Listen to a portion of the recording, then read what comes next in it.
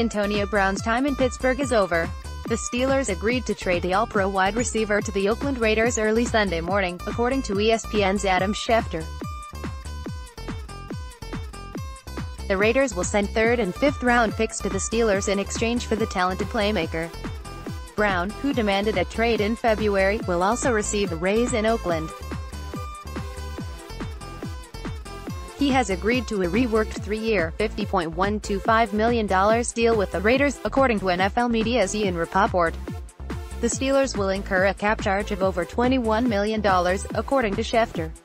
Brown's dead money charge will only impact Pittsburgh this upcoming season. The Raiders were able to keep all 3 of their first-round picks in the deal. That's quite a feat, considering they traded for a 4-time All-Pro. Brown has produced 6 consecutive seasons of 100 or more catches and 1,200 or more receiving yards. He has collected at least 8 touchdowns in all 6 of those campaigns. Following the trade, the Raiders still have 9 draft picks.